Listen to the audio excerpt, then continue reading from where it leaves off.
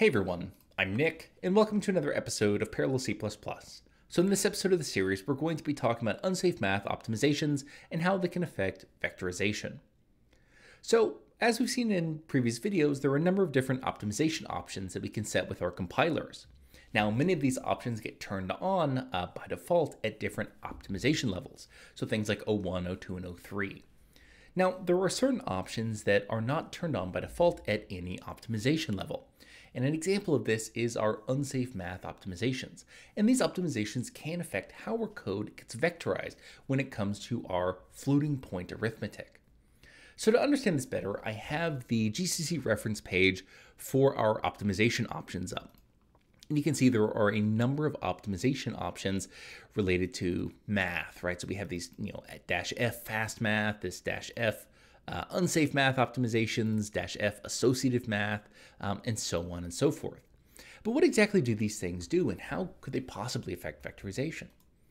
So here, right, we're going to be taking a look at this -F unsafe math optimizations. And if we read the description, it says that turning on this flag will allow optimizations for floating point arithmetic that assumes a couple things, right? One, it assumes that arguments and results are valid. And two, right, or B, it assumes that these things may violate IEEE or ANSI standards.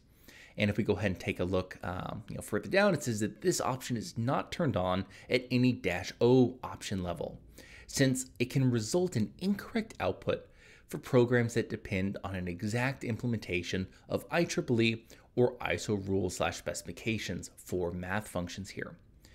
So these are things that can improve the speed of our code here, but they can break some assumptions about how we're getting those results here.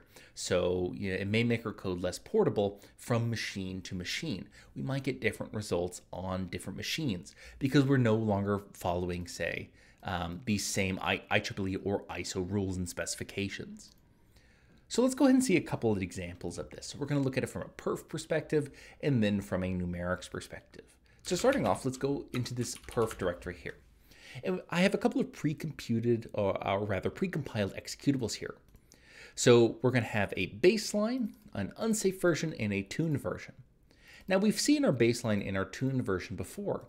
Our baseline version here, we're talking about dot products.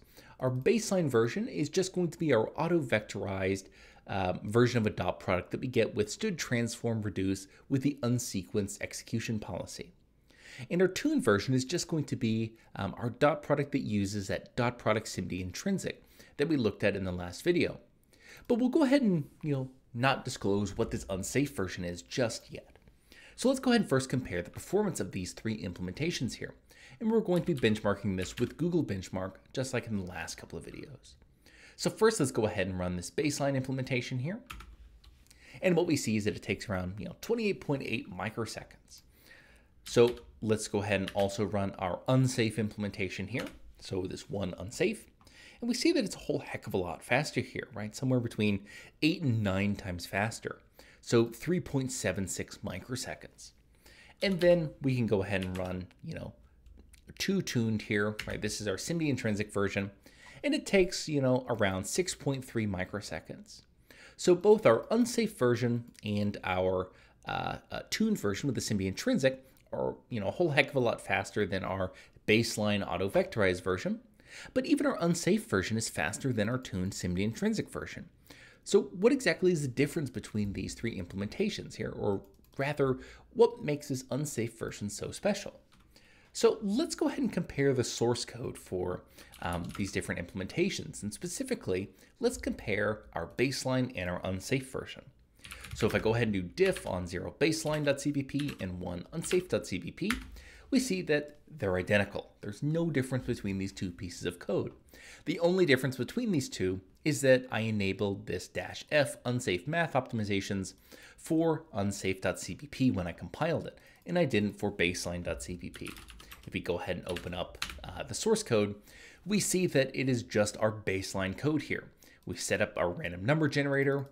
We're working on 2 to the 15 elements still, and we're just calling std transform reduce with this std execution unsequenced execution policy here. There's no difference between that and our baseline.cpp code, just this compiler flag. Okay, so now that we know that there's no difference in the actual source code, let's look at the underlying assembly that changed when we added this flag. So to do that, we can do perf record on 0 baseline first, and then perf report to look at the assembly. And let's go ahead and look at this tight loop that is our dot product. So the first thing that happens, just like we saw in previous videos, is we load in 8 values or 256 bits into one of these 256-bit YMM registers. Then we do a vector multiplication here with 8 values in this register with other 8 values that we're loading from memory here. Then we have all of our adds that are summing up those partial results here. So that's what all these add instructions are doing. And we just do that in a loop over and over until we run out of elements. So that's going to be our baseline auto-vectorized implementation here. So let's go ahead and see how this differs from our auto-vectorized implementation, where we've also added this unsafe math optimizations flag. So we'll do perf record again, but this time with one unsafe, and then perf report. So what we see is a very tight inner loop here. And we see a new instruction, this vf m add 231 ps here.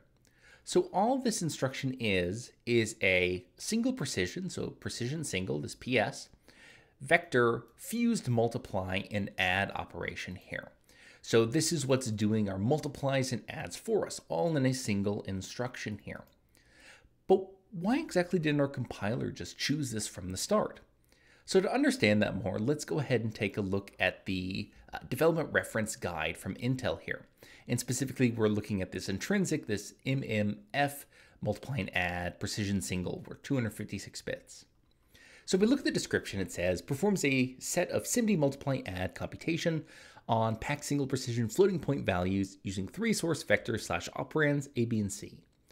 Corresponding values in the 2 operands A and B, so those are values coming from our vectors V1 and V2, are multiplied, and the infinite precision intermediate results are added to corresponding values in the 3rd operand, after which the final results are rounded to the nearest float 32 values. So why exactly was this only turned on with, unsafe math? Well, it has to do with this infinite precision intermediate results here. So if we go ahead and go back to our optimization flag options, it said that this option is not turned on by default because it can result in incorrect output for programs that depend on the exact implementation of IEEE or ISO rules and specifications for math functions. So in this case, what exactly are we doing inside of our high-level source code?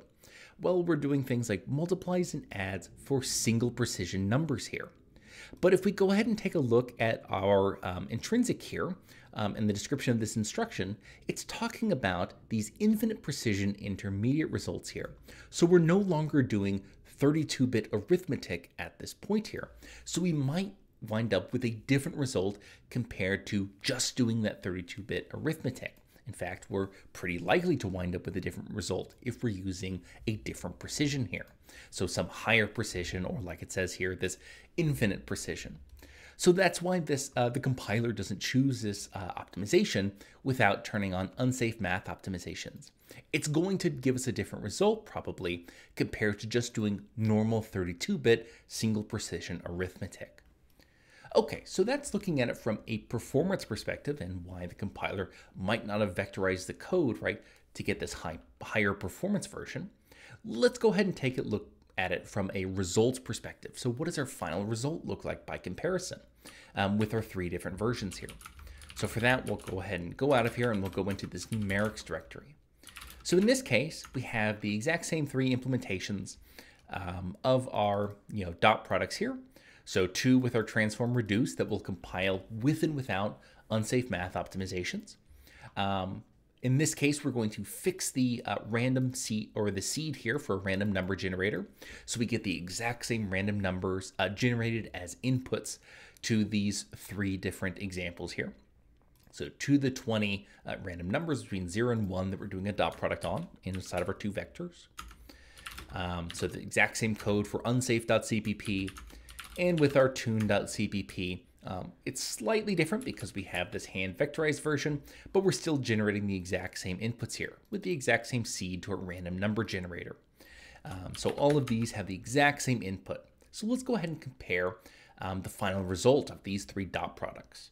So here we'll go ahead and compile our different examples here. So we'll start with our example 0 here, this baseline, and we'll compile it with our flags O3, InMarch is equal to native, and stud is equal to C++ 20. Then we'll compile this unsafe.cpp with the same flags, except we'll also add this -f unsafe-math-optimizations. And then finally, we'll compile our totune.cpp. And in this case, same as the first time, just O3, InMarch is equal to native, and stud is equal to C++ 20. And let's see the results between these three. So we'll compile or run this 0 baseline, and you see we get this 262,293 result. If we run one unsafe, you see we get a different result here, 262,330. And we actually get the same result with our hand-tuned vector dot product example. So we get this 262,330. So we get different results when we enable these unsafe math optimizations here. So in this case, it used that fused multiply add that had those infinite precision intermediate values. We got the same result using that manual SIMD intrinsic that our compiler didn't use. And then, we got a different result here, right, compared to our baseline, right, which is just our normal auto-vectorized example here. So our unsafe in our tuned version got the same example or same result, but it differs from our baseline that's obeying all of our normal IEEE and ISO rules here. So this is exactly why these kinds of optimizations may not be turned on by default. It can give us different results here, and it's up to us to decide whether or not that's a good thing and we're getting better results, say, with these intrinsics. Okay, so that's going to go ahead and do it for this time. It's a brief introduction to these unsafe math optimizations and how they can affect both performance and numerics here. Now, just because it says unsafe doesn't necessarily mean it's worse, right? We could get better results, right? Because we're using these infinite precision intermediate values compared to just normal 32-bit arithmetic. But the key point there is that it's different than the ISO or IEEE standards. Okay, now another thing I'd point out, and along with linking these two things below the video, right, our instruction and these optimization options, a great read is this What Every Computer Scientist Should Know About Floating Point Arithmetic. And it really details why compilers do things in a certain way and why things like floating point arithmetic is not associative. So I'll link that below the video as well. Now, as always, you can find this or any of my other examples at github.com/coffeebeforearch. But that's going to go ahead and do it for today. As always, I'm Nick, and I hope you have a nice day.